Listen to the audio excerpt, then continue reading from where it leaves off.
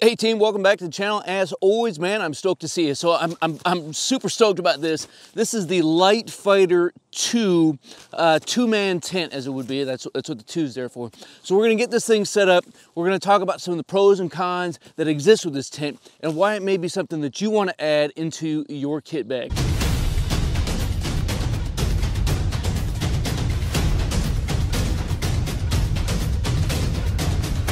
All right, so here it is all bagged up. We're gonna get this thing unpacked and get it set up, and I'll give you a walkthrough of what this thing looks like, how it feels, how spacious it is, and all the pros, all the things that I like about this thing. I'm gonna tell you right now, look, although this thing is by LiteFighter, right, which by the way, is an American owned and operated company who's like almost entirely employed by vets. So that's pretty stinking awesome. But they didn't pay me for this. This is just my own review. I wanted to give you my own 2 thoughts, my own 2 cents. This is not sponsored or endorsed by LiteFighter. But LiteFighter, check this out, brothers and sisters. Man, if you're looking for somebody to check out some of your gear and give some quality reviews, man, hook me up, man. I got you. Right, and it's 6 pounds. It's not ultra light, right? It's by no means ultra light if that's what you're looking for. But if you're looking for a solid, rugged expedition, 2-person, I'm gonna go ahead and say it, a 2-man tent. Can I say that, friends? Is that okay between you and I? Can I say 2-man and mean actually 2 people? It's a 2-person, it's a 2-man tent. I mean, come on. It's perfect for getting out into the woods and enjoying what God has given us. All the material is solid. You're going to see that as we're going through. If you have any comments, make sure you leave some down below, and that way we can continue to keep this conversation rolling and continue to learn from each other. Hey, if this is what you're all into, right, which is what this channel is about. It's about field craft, about gear reviews, about talking about things that matter. If that's what you're into as well, then make sure you subscribe to the channel and click the notification bell so that you can stay up to date on some future content. Now listen to me, friends. I know a lot of my subscribers have said, Stoke, man, I'm not getting notifications. So if that happens to apply to yourself, make sure you go into your settings and double check that you have all notifications clicked on. And that way, every time I drop a new vid, which is about once or twice a week, you'll get your notification on it. Let's get this thing set up. Hey team, gonna take a short pause and remind you to check down in the description below for a link to any of the gear seen in the video, as well as over a dozen lists on my Amazon influencer page to help you organize and harden your kit. Back to the content. Right, so doing some PCCs on this thing before we actually get started, a little equipment layout, if you will, of everything that you get inside the bag. Of course, we have the bag itself, we have a ground cloth, we have all our pole system with a bag that it goes in. We have a bag for our tent pegs, and which are 6 of them, plus a repair kit and guidelines. We have a rain flight, and we have our tarp, or our tent itself.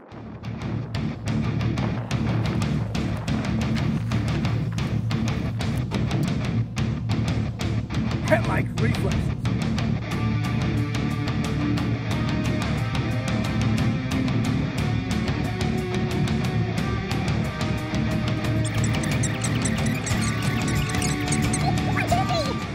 Now that we got it at this configuration, you gotta get your PT on, boys and girls.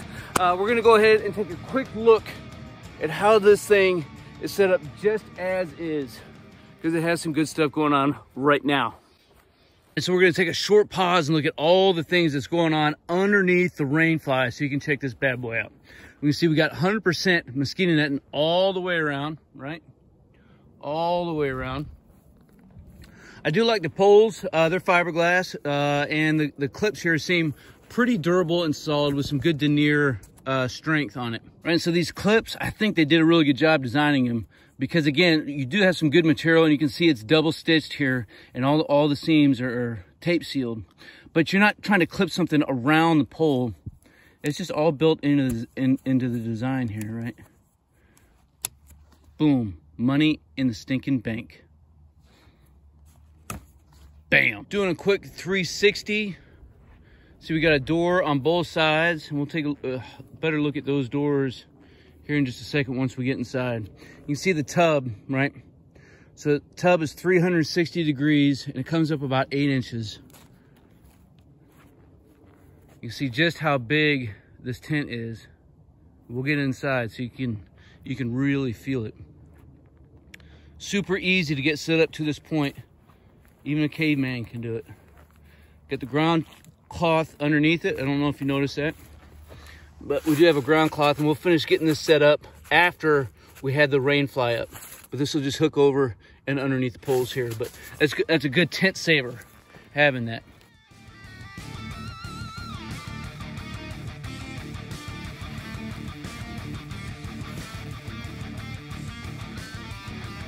Time to use a rock or something. All right, so now we got this thing fully erected here. 6 stakes in the ground. Got 2 doors, one on the front, and you guessed it, one on the back. A little closer look at how this assembly works in here. All right, seems I'm digging the quality of this, as opposed to what we used to see, you know, 10, 15 years ago in some of the commercial off-the-shelf type configurations. I'm gonna pop this stake out so you can see the quality of the stake that comes with it. It's pretty decent, right? It's not just some cheap, flimsy plastic. It's 3-way.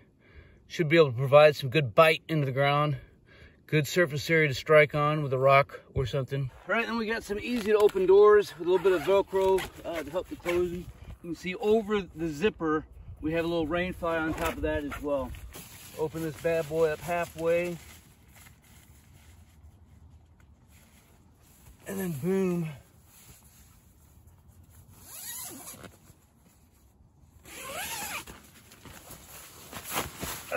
In and out of the rain, man. This thing is awesome. You know, back in the day, of course, we used to have a shelter half, right?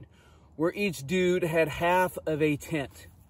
And of course, this thing is going to fit 2 dudes. So you'd have to kind of figure out, you know, if you were issued something like this, how you wanted to handle this, or if you're going out by your own. But truth be told, I think this is a better 1-man tent, plus all the gear and things that you want to keep enclosed inside the tent.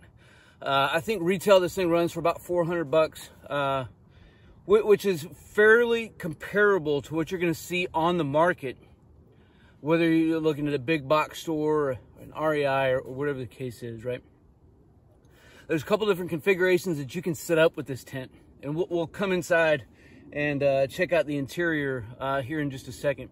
But, you know, you did see we had it without the rain fly, so if you're camping out maybe in the summer, and maybe you're in the southeast, you're not expecting any rainfall, right? You could set this thing up without the rain fly and have a really open, breathable tent. And I think that answers the way that this tent is set up. It answers a lot of the big complaints that we used to have about some of the tents that were coming onto the market, right? We have no way to control airflow. Whereas you can see on this one right now, man, I got doors open on both sides. 100% airflow is coming through right now. So on a decent day, this configuration is going to be great. But also, the other thing I love about this thing is I do have a ground cloth that comes with this particular model. I think on their 1-man tent, it's an add-on. But here I do have a ground cloth to help protect the tent itself, right? So I can set it up with just the tent and the rain fly as for a quick hooch type setup, right? Not worried about the mosquitoes getting you. Man, we lived long enough where we didn't have to worry about all these niceties that we have these days. So I could set up a quick hooch setup with just a ground cloth and my poncho, or in this case, my rain fly, and call it good to go. Right, so share some thoughts down in the comments below about what you think of this particular tent and the setup. All right, this will give you a feel for what it's like on the inside as far as the light data, you know, that's coming in. Right now I have this back door closed. Front door is kind of open with the screen netting all around, all behind me. I'm sitting on my butt, and you can see just how much room I have up here by my head, almost 8 inches. And I'm almost 6 foot, almost 6 foot. I'm gonna lay down here. My feet are touching the sides there. Lay back. See, this could fit every bit of somebody as big as, and maybe 6'4", should have absolutely no problems in getting in this thing. Again, you know, the tub floors is one of the things that I love about this thing, because it's every bit 6, 7, 8 inches, you know, depending on who's measuring. I mean, this thing is absolutely phenomenal. Mosquito netting all the way around. A good hot muggy night, you could just take off the rain fly if you weren't expecting rain. Have all kinds of airflow coming in and around and through this thing. This is a great 2-man tent, but even more so, as you can see, let's see if I can do this. I'm all the way up against, right? All the way up against, shoulders here. I'm gonna stretch my arm out so you can get a feel for just how big this tent is. All the way out past my fingertips is how big this tent is. So yes, you could fit two dudes in here, or you could fit yourself, your dog, and all your gear, right? It's absolutely phenomenal, man. This tent is the shizzle, as we used to say, as I still say, because I just said it. It's the shizzle. I mean, come on now. Looking for a quick place to stash some of your goodies, right? You got a couple of pockets on all the corners here, right? Pocket here, pocket here.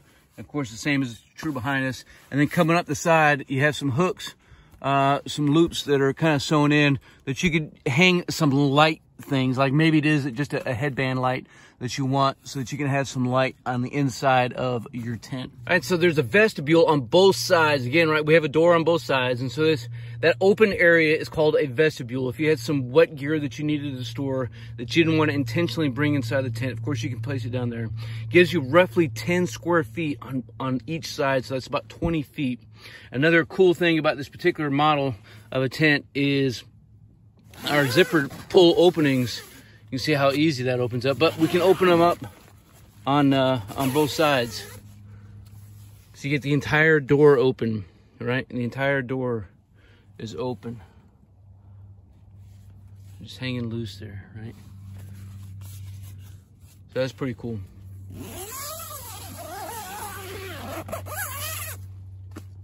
Boom. All right, friends, let me know what you think about this tent and the setups that you got down in the comments below. We'll just keep this conversation rolling. I hope you enjoyed the content of this video. If you did, make sure you smash that like button. And if you want to stay up to date on some future content, again, man, make sure you subscribe to the channel and click that notification bell so that you can stay up to date on some future content. And as always, until then, you stay stoked.